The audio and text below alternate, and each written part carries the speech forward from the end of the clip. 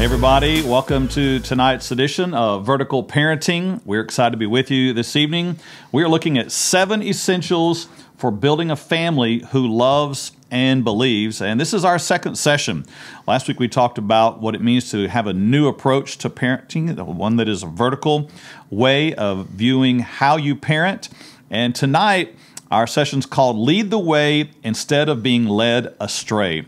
And every parent knows the pull of activities and busyness and life itself that can pull you away from what you are focused on and what you actually want to accomplish. So tonight we're going to be talking about how do you get in front of this thing called parenting and life and lead through the process and not just be pulled along in the way. So I'm excited tonight to have, of course, my wife joining me. This is Heather. We've been married since June 2nd, 1990, celebrating 30 years this year in June. Right. Excited for that.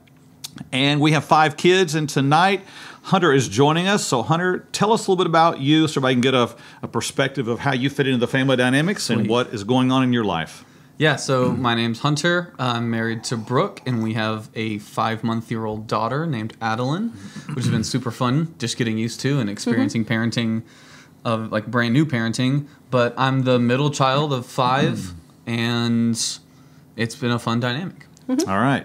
So we're going to use Hunter tonight to help tell some stories along the way of some things we felt went well, but also some things sometimes it didn't go so well for us, and lessons we learned along the way. So if you're in the process of parenting and you're with us last week, you know you have, or we're assuming you've joined us and you've started this process of leading from a vertical perspective. And if you downloaded the handout from last week, hopefully you've begun the process of working on some goals for your family, what it is that you want to see happen. We narrowed that down last week into 3. That our goal as Christian parents is to help win the hearts of our children to love God, to love us, and to love others. And if we can accomplish that in our children's lives, not force them into that behavior, but win them into that behavior, then we will have been successful in parenting as God would have us parent. So once you have that in place, then you have a new motivation in parenting.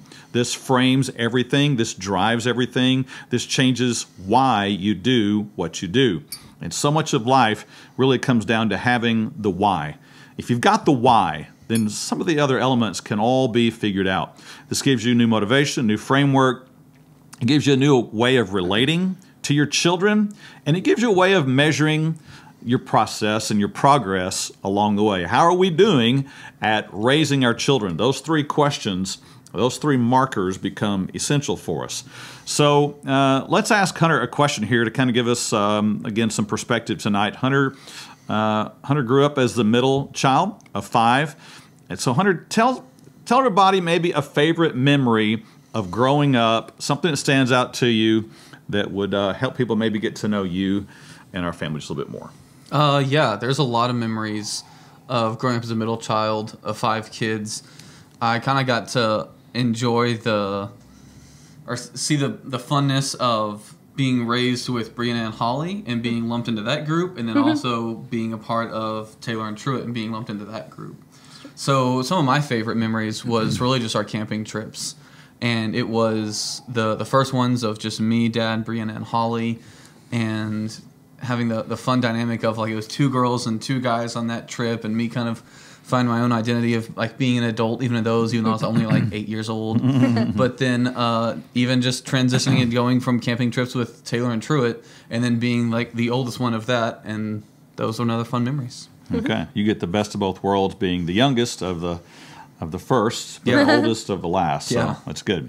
All right, so we know as parents that as life happens and children come along, that it's easy to be pulled along by the amount of activity that happens. You want the best for your children. You want to try to make every activity possible. You want to do everything that everyone else is doing. But boy, in the process, it can be something where you get lost. You get lost in the busy. And when you lose your way in the midst of the busy, then some of the things that are most important that you really wanted to accomplish get left behind. And when this happens, you fall into a phrase that's been used for decades when we talk about someone or in a situation where the tail is wagging the dog instead of the dog wagging the tail. And as a busy parent, you know what that's like when all of a sudden you feel like you're being wagged most of the time. You feel like you're being pulled along. And when that happens, the what that you're doing take over the why, and you get caught up in it. So a few of those ways that we mentioned last week, I want to mention again tonight. They're on the handout. The tail wagging the dog happens whenever we get into this sense of having to keep up with being like other parents. And we feel like we've got to measure up, we've got to be like them, we've got to do what they are doing. It can happen when the home dynamic becomes child-centric. In other words, the whole house and activities, direction, energy revolves around the child. And whereas we're called to love our children, they are not to be the center of a family. That's not healthy for parents, and it's not healthy for the children to get this perspective of life that everything revolves around them. The child is much more stable and happy when they're in a home where the world revolves around the parents, where they set the tone and the agenda, and life happens with them and their love for one another at the center. So when a child becomes the center of the home, that can be the moment where the tail is wagging the dog. Allowing fear or guilt to creep in, fear that, well, if I don't do this, and if I don't do this, and I feel guilty that I haven't done this, when that begins to plague your heart and mind, you'll find yourself being led away instead of leading the way. Or if you're trying to follow the culture, or if you're trying to do something just to be busy, just to try to stay active all the time, you can find yourself coming in at the end of the day absolutely worn out and not having the energy, and you lose the why when the whats take over.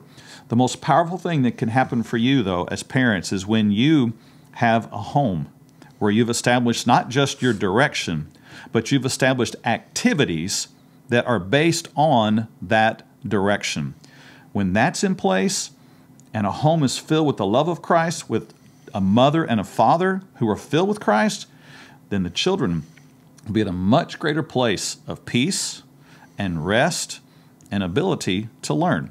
So let's just talk reality here for just a moment. Heather, we parented 5 kids, and we've seen a lot of life happen. And they were all, of course, different ages, and we went through some different stages in our life. Talk about a time where maybe it felt like to you that we were being wagged instead of us doing the wagging, where all of a sudden it felt like we lost or were losing control of the ship. Mm-hmm. Well, I can definitely think of probably many times that happened in the course of our parenting, but I think when we moved here to this house, we were pregnant with Truett, and so we had our 4 young children, and we also were doing a remodel here, and things got really crazy and chaotic. And I think we might have even had Brianne and Holly in softball at the time, and we were having to wash clothes at my mom and dad's house with a family of 6, and just daily going back and forth to their house, and it was a crazy time. So I really feel like those circumstances were really controlling us, and I was ready to lose my mind. Well, yeah. Not to mention the fact that Taylor was under 2 Yes. at the time. Probably under 1, actually, when we first moved in. Yeah. And then, of course, I was involved in ministry at a growing church, so I'm trying to be there and be involved. And that is one of those times where it felt like, wow, this is... we didn't have a handle on what all was going on. Too many things going on. Yeah, and when that happens, then you start letting go of some things. You start letting go of some of the structure that you once had, some of the discipline that you maybe once had, and you get okay with, fine, go ahead and just eat that. Fine, go ahead and just do that. That's fine. As long as they're not hurting each other, that's fine. That's kind of what you get to in that moment. And whereas that may happen for a short period of time in life, that can't be a healthy way to operate your family. So, Hunter, what about for you? Do you remember a time in family life when it felt to you as a middle child like, okay, things are kind of spinning out of control here in the family. This is weird. How about... Yeah, because it was definitely not whenever we moved into this house, because I was probably only like 3 or 4, so I did not feel that exact same type of like tension about it. Mine was probably more towards whenever I was in junior high, as me just kind of growing up and trying to operate in a family of 7 and trying to come up with my own conclusions about who I was. I ended up just kind of with like a lot of tension stuff with school and with some of the other kids, to where I kind of just like pulled away and tried to find my own identity in music, and that was my kind of thing, to where like was it the kids at school, or yeah, kind of like kids at school mostly, but you know, it's just like classic sibling things that would happen. And so it was like when I would come home from school and it's like, it's fine, I'll just stay in my room, or I would get home and it's like, it's fine, I'm gonna go for a walk for a while with my original iPod. That's right. That's right. Exactly. Well, it happens. It happens to every family, and it's important to recognize those times when it happens, and then do your best to get in front of it and begin to lead again. And as we've done, as we did last week, and as we'll continue to do in this series, we turn to Scripture for our direction and our hope, and to see what God has to say to us about how to parent, because the Bible speaks to this issue. And though the instruction is written long ago, the Word of God is timeless, and it applies in every generation, and it applies to us today. So Deuteronomy 6 is where I'll be reading tonight. Verses 4 through 9 describes in the early law that God gave to His people about the basic structure of their culture, the home and the family. God gives instruction. And so here is what it says in that passage. Hear, O Israel, the Lord our God, the Lord is one. You shall love the Lord your God with all your heart, with all your soul, and with all your strength. And these words which I command you today shall be in your heart. You shall teach them diligently to your children, and shall talk of them when you sit in your house, when you walk by the way, when you lie down, and when you rise up. You shall bind them as a sign on your hand, and they shall be as frontlets between your eyes. You shall write them on the doorpost of your house and on your gates. Here in these verses, we have the most basic foundational principles for what it means to be family. These are essential for us. So a few thoughts about these verses, and then we're going to make some application for families today. A few things from this passage here. Verse 6, we see that this is for parents. This is not for the school system. This is not for the church. This is not for anyone else but parents. And we own the responsibility of leading and instructing our children, training them. It says in verse 6, these words which I command you today. These are for you. These are for you to own. Accept the responsibility of training up your children. And then he says that this is a process. He says, you shall teach them diligently to your children. It's encouraging to know that parenting is a process. It's not a one-stop, one-night decision that you do one thing with your children and you have completed the process of parenting. No, it takes time. It takes weeks and months and years and a couple of decades, actually, to complete the work. And so it's a process that we are in the midst of. Don't be discouraged wherever you are in the process, because it is a process. And then this passage reminds us that what we do in our home sets the tone for what our children will remember and walk away with. The fact that it says that you're to teach when you sit in the house, when you walk by the way, when you lie down, and when you rise up, says that faith and a relationship with God was not a Sunday-only compartmentalized element. It was a full life experience. And the way you help children know that is that you teach it in a full life environment. And the home is the place for that to happen. So you talk about God, you talk about His Word, you talk about it in the morning, you talk about it at night, you talk about it when you sit down, you talk about it when you lie down, you talk about it when you get up. It's just a regular part of the conversation. This is how you help your children pick up faith and make it apply to their whole life. And then this passage reminds us that this is not just a why, but it is full of how as well, and full of what. You have a big purpose, but you also have now the decisions that you make about how you do that. And so every decision, every action that you take as a parent should come from your big why. This is what God's called us to. This is what we want to see developed in our children. Now, let's build our lives around that. Let's choose activities. Let's choose relationships and experiences that will reinforce our direction, what God has called us to. So for us, it was along this idea of we want to win our heart, we want to win the heart of our children to God, win the heart of our children to us, and win the heart of our children to love each other. So with that in mind, now we chose activities that would reinforce that. And if somewhere along the way they became a distraction, it was all of a sudden time to reconsider that activity. And it meant continual evaluation. So before I get too much into that, let's move on to the second page of your notes there. And let's talk about how we do this. I've got some practical points, and then we're going to have a lot more conversation here during this section about how we do this. How do we have decisions based on God-directed goals? Here's the first thing I would say, and what Heather and I have learned. The first thing is this: intentionally plan for times together at home. Your home is the greatest learning environment for your children. They're going to pick up some things outside your home, but what they will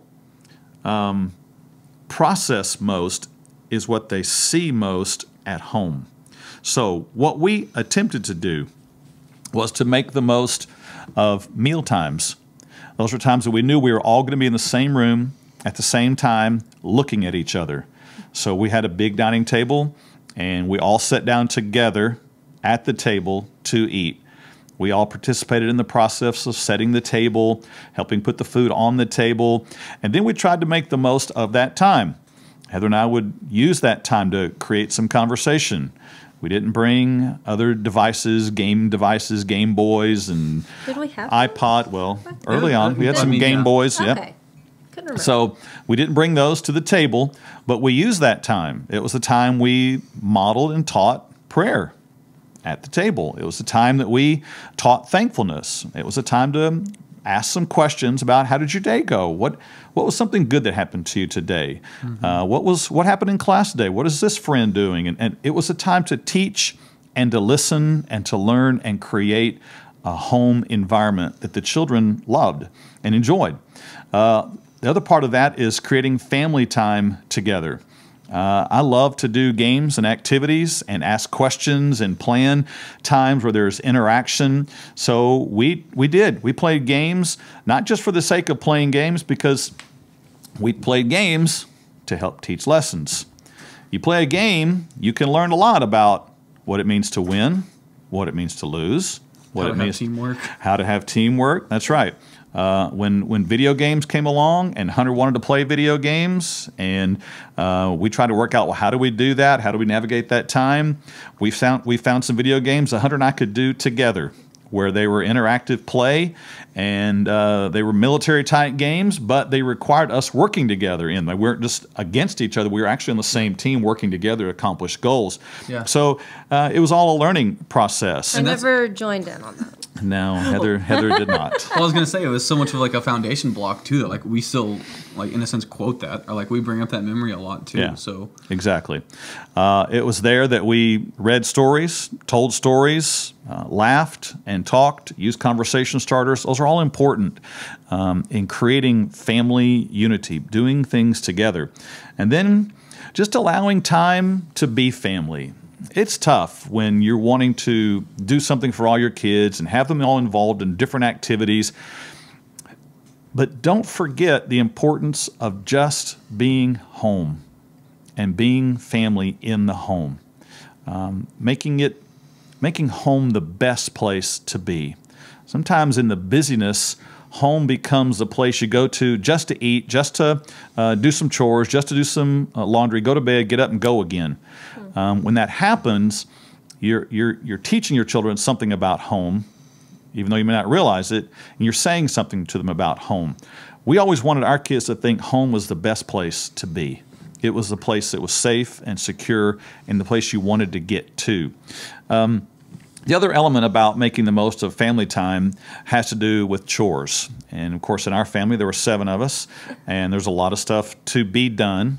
And so to help Heather and I not be the ones who did it all, and to help teach our children some lessons, life lessons, we had chores. And there were chores each day regarding meal and dishwasher loading and unloading, all of that. But there were chores on the weekends, and that became my task. So I would make a list, I'd call the kids in, and they would decide which chore they were going to pick. And so I'd have a list of some 20 chores, and they would choose, I'm going to do these 3, and then so there was a rush to get in there to see who could find the chores. Sort of like, sometimes it was known as like the chore list is going out at like 9 a.m., but then sometimes the chore list would just go up without like being like announced. And so it was just like you would find out that it was there, and so you would try to get the chores you wanted first. You might get left with a very difficult chore. Exactly. So, now this is where the story turns a little dark, because for me, I like order, and I want to get the task done. And so I was all about, okay, everybody come on in here, let's get our chores. And it always started off, woohoo, great, everybody's doing a good job, come on, yeah. And soon, 30 minutes, hour passed, and someone hasn't done their chores, or someone has halfway done their chores, and they're playing and whatever. And this is where I had to learn some patience, because I would lose it in that moment. I would get frustrated. How come you're not in here doing this chore? That's not the way you clean the bathroom. What do you think you're doing? And there were times that Saturdays became unenjoyable. And Heather would have to remind me, I don't want to go through a Saturday and us get some work done, but at the end of the day, our kids despise us and think home is the worst place to be. So I had to change in the midst of all of that, because getting it done, getting a task done, is a far lesser goal than winning your children's heart. Now, there can be a way to do both. Right. Doesn't mean you have to give up one in pursuit of the other, but I had to find a way to do that with some creativity and some love. Because chores are important. They are. Very important. They are. They are. So, Heather, sometimes we would set out on those plans, and we would want things to go a certain way, but they didn't always. Sometimes they worked, sometimes they didn't. Sometimes our best plans didn't turn out all that great. So do you have a memory of a time where maybe it did go well, maybe not so well, that you'd remember for our family? Yeah, we definitely had the right and good intentions of we wanted to do family devotions before school, and that was a little challenging because, well, I think Truett was still kind of young, so I think it was the 4, and I think Brianna was, well, maybe Truett was there, because I think Brianna was in junior high, and, it took, longer to get ready at that age, and we wanted the kids to be at the breakfast table with breakfast and their Bible open, and I mean, man, we were fighting attitudes, bad attitudes. They didn't want to do that. They wanted to sleep in, and we got so frustrated, and we realized that this was being very counterproductive to what we were wanting to instill in them. In fact, it was making to do the opposite. They didn't want to have anything to do with that. So we did have to change that. Yeah, that's a great example of what I'm talking about. We want our children to have a heart for God, but that plan was producing the opposite. Yeah. It's a good idea. It is. Get up early, read your Bible, the family all talk together, cool. That didn't work for us. Yeah. So we had to change the plan, the action that we had, because it was producing the opposite result. And so we found that evenings worked better for us, and something not so structured, something much more fluid and organic. At the time, our kids were in a Christian school, so they'd had Bible lesson during the day. They weren't looking for another lesson, much less a Bible lesson. So it became more of discussion about life. So that's what I was going to say. Even about that time, like I can't even recall like maybe 2 memories of the time there we did that before school. I was wondering if you remembered that. And like I can't even tell you for how long we did it. Like to me, we probably only did it like 2 times. I think it was about. It wasn't long. But I was going to say the times that I even just recall of like, wow, that was a really cool and fun learning time. Even like whenever I was around 10 years old, was like times we would fall asleep. Me and Drew would fall asleep here in the living room, and then we would wake up and you'd be working on your message in the dining room. And so going in there and having like a bowl of cereal and then asking like, so what are you talking about tomorrow? And that was more of like how you said, kind of like a spontaneous thing. Right. Yeah. But that's what really stood out to me when it comes to like a devotion time. Yeah, that's good. Yeah. So carrying out your God-given goals into a plan of action shows up, first of all, intentionally planning for times together at home. This has to be number one. The second thing that goes with that is be wise about your educational choices. Well, we live in a time today when there are a lot of educational options. You can public school, charter school, private school, Christian school. There are variations of those where you can do some homeschool and some Christian school together. So you have all of these options. And I know parents say, well, I went in this kind of format, so that's kind of want my children to be in as well. What we discovered along the way was not every child is cut out for the same educational environment. And some enjoy a school setting, others not so much. And each of our children had a completely different perspective on school. And so at times, we changed some things up. There were times that we had them in a Christian school setting. There were times we did some homeschooling. There were times we put them back in a Christian school setting. And we had to stay continually on our first goal, which was win their heart to love the Lord, win their heart to love us, and win their heart to love others. If we keep that in mind, and all of a sudden we start noticing that one of our choices, whether it be home activities or even educational choice, is preventing that, then it's time for a change. So it's important as parents that we don't ever say, well, I could never, you fill in the blank with your educational option. Homeschool, private school, Christian school, public school. I'm not sure that's wise for us to say, I could never, because it's not about us. It's about the child. And so if that child needs a different environment for learning, why would we not shift it so that we can accomplish our goal? Because at the end of the day, and at the end of our parenting process, we want our children's heart to be in passionate pursuit of God, in open connection with us, and an open love for others. And if something is preventing it, even if it's the educational choice, is preventing it, that we should make a change. And whichever choice you go with, there's always going to be some sacrifice to make that happen, and some supplement that will need to happen. You're going to have to add something to whichever one you choose. If you choose homeschooling, you're probably going to need to supplement that with some public interaction at some point. Whichever choice you make, you're going to have to supplement it. The goal or the target is not the educational choice. The target is the child's heart. So choose what's best for him or them. Now, Hunter had a different educational situation than the other 4 kids in our family. So we get Hunter's in a Christian school through elementary up to middle school. And we started noticing his heart changing. He was going through some struggles in school, and it caused lots of conversations, and it broke our heart for what he was going through at the time. And it brought about a need for change. And it was dramatic and traumatic. It was difficult, but we made the choice, and it required some sacrifice, to homeschool him while his siblings were all still in a school setting.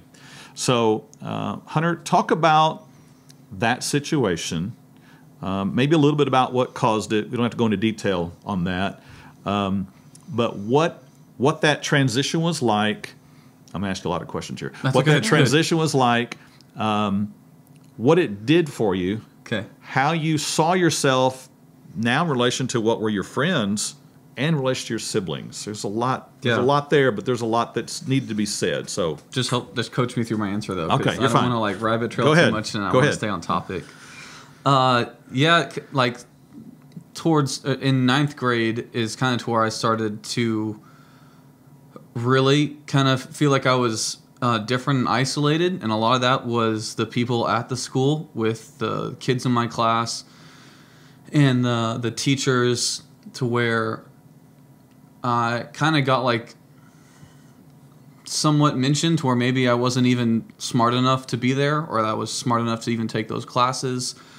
And so because I was so beat down, I really started believing those things and being like, well, okay, maybe my brain is lower functioning than I really think it is. Maybe I need to go be taking special classes. I don't know what's going to happen. I just know right now I'm kind of failing every single class. To where then after that we'd end up meeting even with like the school board, and so then after that you feel like, man, I'm really isolating now, because like I'd be like called out of a class and they're like, you need to go to have this meeting, and so then like everyone in my class knows I'm about to go meet with the school board. And then like things with y'all were really tense at that time Yes. too, so I felt like extremely alone. And it was such a scary time. Lots of conflict. Yeah, like I mean, those were like my prime times of like I would come home and like my iPod was fully charged and I was ready to go on like 5-mile walks. It's true. yeah. So we make the transition. Yeah, so we make to the homeschooling. transition, and like the sales pitch in a sense, whenever you were telling me about it, was like, hey, it's not that you're not right for this school you're going to, but it's more so that we want to find the right solution for you. Yeah. So you're not the problem in where you're at. It's kind of the environment that you were in that was the problem. Mm-hmm. So let's put you in the environment you're going to succeed in. So it's kind of like the goldfish. Tell the goldfish to climb a tree. And, yeah, exactly. Yeah, it was very much like that. But he's meant for the water. That's supposed to work. Haven't you heard that? I can't say that I have, but that's all right. I will find that. Okay. So then after that, like I was so kind of beat down, but I was like, you know what? Fine. Sounds like a good idea. I really don't want to go back to this place anyways. So we started homeschooling, and we kind of like took that summer off into where there wasn't really that much stress, because it's like I don't have to return to the place where everyone kind of called me an idiot and that I had a lot of mental issues. And so now going homeschooled, it was this thing of like, well, hey, look, now there's all these curriculums we can pick. So which one's going to work for you the most? And it was this thing of like, it blew my mind of like, so you're telling me that I can choose something where I don't have to write that many papers, where I don't have to do it this many times, that I can do it this way, and it's going to work out more. And to where like, when I was at the private school, math was one of like my worst subjects. And then I went to homeschool in 10th grade, and I was getting like these great grades in physics, to where I had friends who were taking physics at that private school, and later on they were like, hey, I heard you were doing really good with physics. Could you help me out? And it was like this weirdest feeling. But then after that, things got really good between both of y'all with me, and to where Dad was encouraging me, and he was like, hey, you know, when I was in 11th grade homeschool, he was like, you know, you don't really have to finish this all the way and graduate like every other high schooler does. He's like, you've kind of already had this different high school career. You could take your GED and finish early if you want, which was another thing that just blew my mind. I was like, that's a reality? We can do that? So I studied for my GED and got to graduate even before everyone in my class, which was a really big confidence boost to me, because I left that school feeling like I was way below everyone. And didn't you also pick up the guitar during that time? Yeah. The music? I think that was like right around one of my classes for homeschool. Yeah. And it totally was another like connection thing for me. Yeah. Well, yeah. So your love for listening to music became a love for creating music at that time. Yeah. And eventually became the love for being able to help produce music. It's true. And video. All of your technical abilities came out of that time, grew from there. Yeah. And Which, even- when I was at that private school, no thought of that ever happening. Yeah. Right. It was more of like when I listened to music, like, that's cool. Someone's creating this somewhere, and that's pretty awesome. But Yeah. So all of that to say, it's necessary to choose an educational option that works best for your child and frame it in that perspective. Not everyone fits into a classroom model. Not everyone fits into a homeschool model. Right. Find the one that works best for you and 'Cause your, that did for not your work. children. That did not work for Taylor and Drew. Yeah, if they were sitting at the table, they would tell you a different story Yeah. about the situation. All right, let's move on to the next one. The next one is make choices based on each child's unique design. Heather and I have always been fascinated by the idea that every person has a unique personality type, a unique learning style, a unique love language, a unique sense of humor, a set of talents, and a way of processing. And so we talk about that a lot in our family. And we've taken lots of profiles, and we'll talk about it together. But it helps because it helps you understand each child's uniquenesses. And you don't then have to make one child like another child, and you don't measure one child against another child. Hey, here's a plug for next week. We're going to be talking about focus on the cookie and not the cookie cutter. We'll be talking more about what this means and how you do this. But this is something we've had to do along the way, and that means adjusting how we parent even for each child, changing the way we communicate and changing how we relate to them, and then changing even how we parent as they grow older. How you parent one child at 3 and 7 it will not be the same way you parent them at 10 or 15. And a wise parent has to know how to adjust along the way to the uniquenesses of each child and parent them in the way they need to be parented. So, Heather, talk about this for just a moment, what that was like for you, and we'll just put it in the context of Hunter since he's the one here tonight.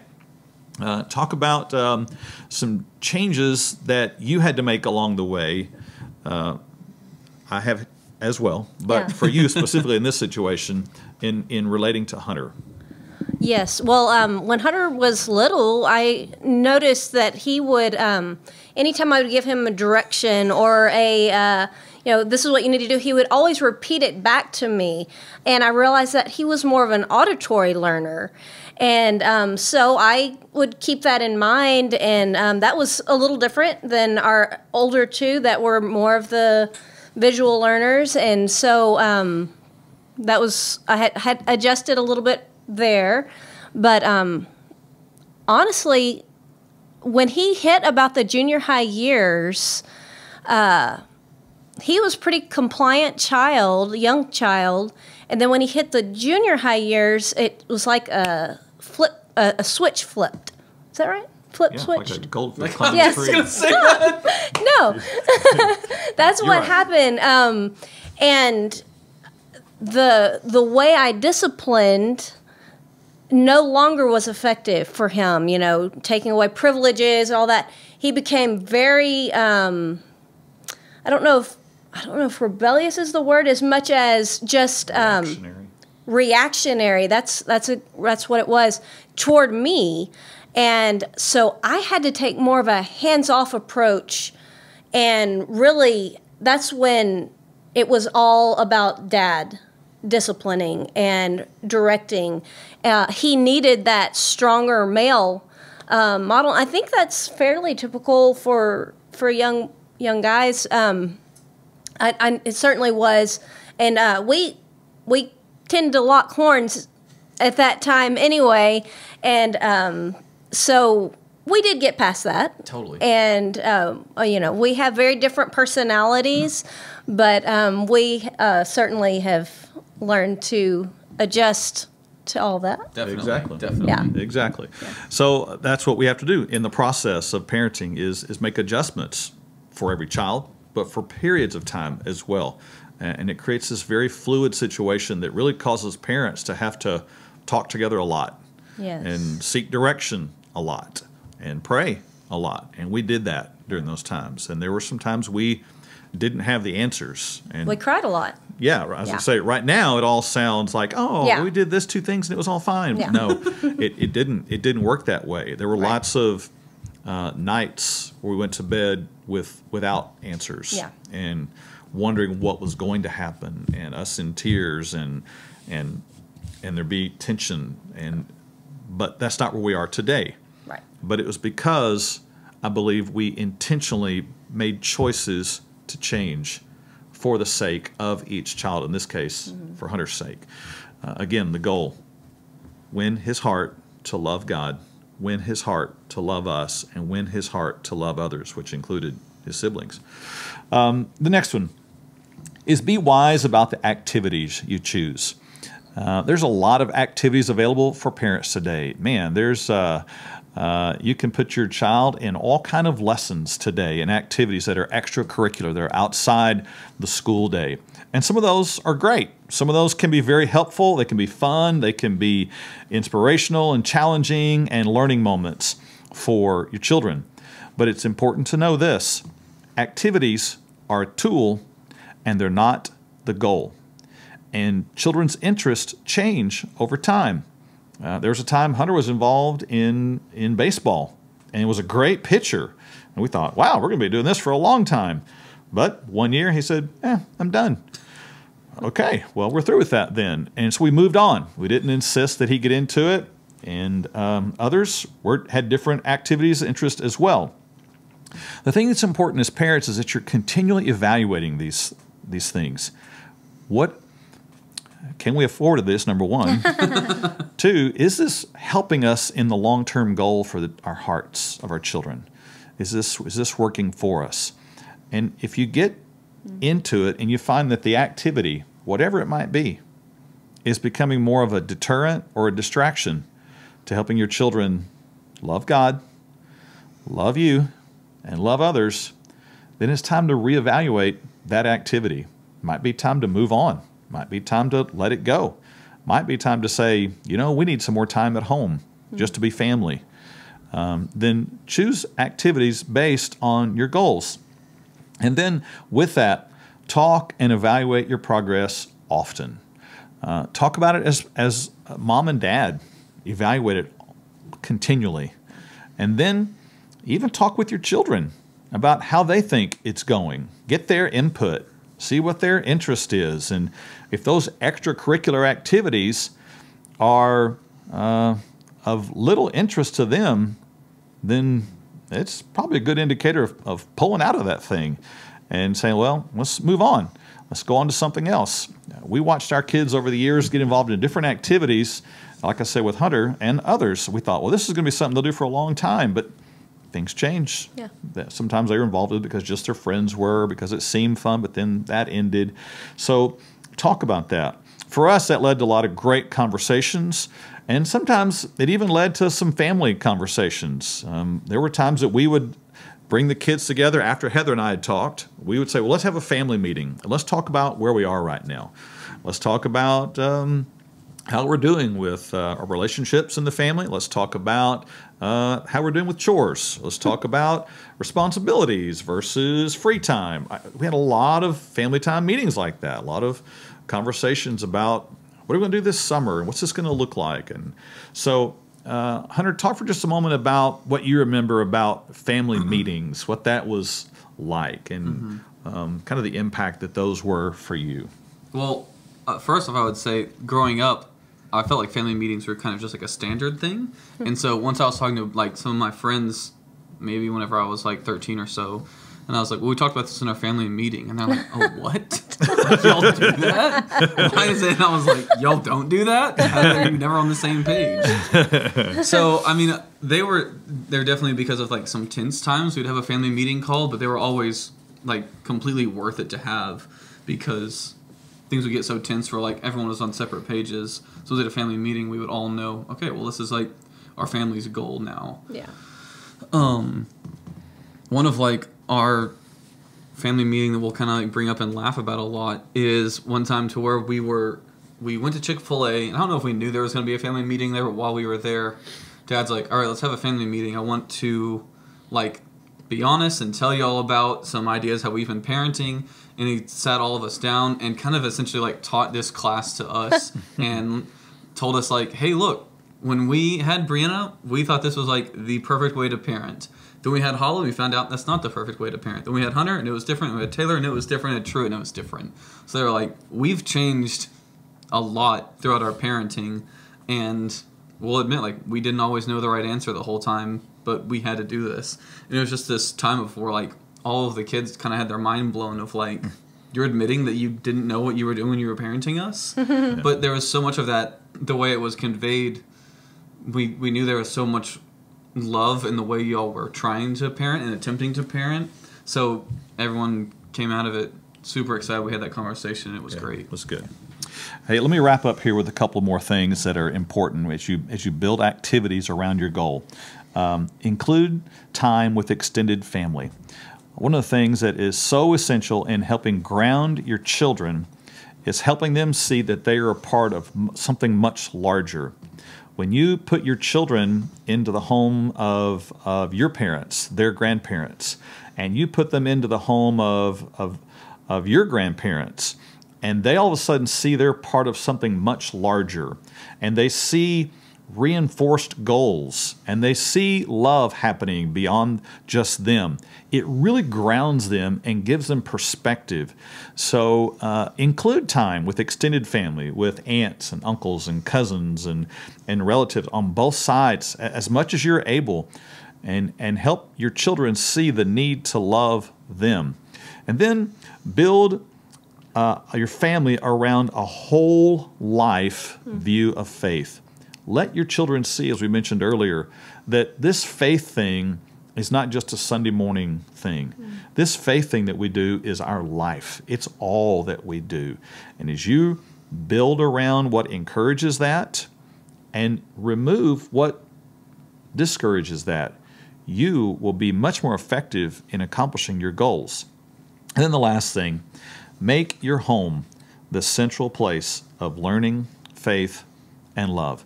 Do all you can to drive toward that goal. In our session number 7 of this series, we're going to talk about how to make home the greatest place on earth. As you do that, as you build activities and family time and home time around your 3 goals, you will see in time, in the process, you'll see the reward of your labor. You'll see the fruit that comes from all that you're planting right now. There's a couple of books listed there I'd recommend for you as well. And then the final page of the handouts tonight is a homework page. This is something for mom and dad to take and talk through. It's some practical questions. It would be some great conversation for you about what are we doing and how can we shape the activities that we do in our home and outside of our home to make sure they're accomplishing our goals. As you do that, you're going to find your children loving God, loving you, and loving each other. So I hope you'll follow us next week as we get to session 3, focus on the cookie, not the cookie cutter. And I hope you'll follow Vertical Church online and keep up with us as we continue to minister and serve our community. Thanks for being with us tonight.